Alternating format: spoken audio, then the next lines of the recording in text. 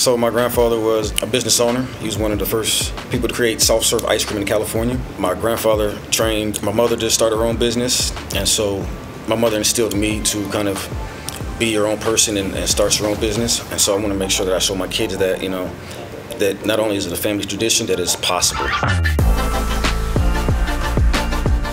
Yeah, I have 3 kids, so I tell them that the best way to, you know, become free from the rat race is to own a business, start your own business. I want them to see that it can be done. It's not impossible. It's a long process, kind of researching, trying to find the right facility, right people.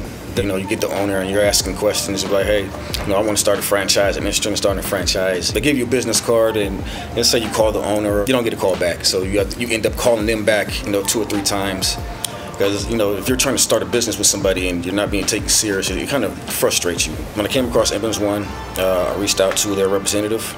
He contacted me like within 24 hours. He sent me a lot of useful information, especially about cleaning, opening up your own franchise and how easy it is. This is the process. Why not go ahead and walk through the door and see what, you know, where it leads. You really want to show your family that, you know, hey, you guys are entrepreneurs. It wasn't hard for me, so it shouldn't be as difficult for you. Hop on, ride the wave, and become successful.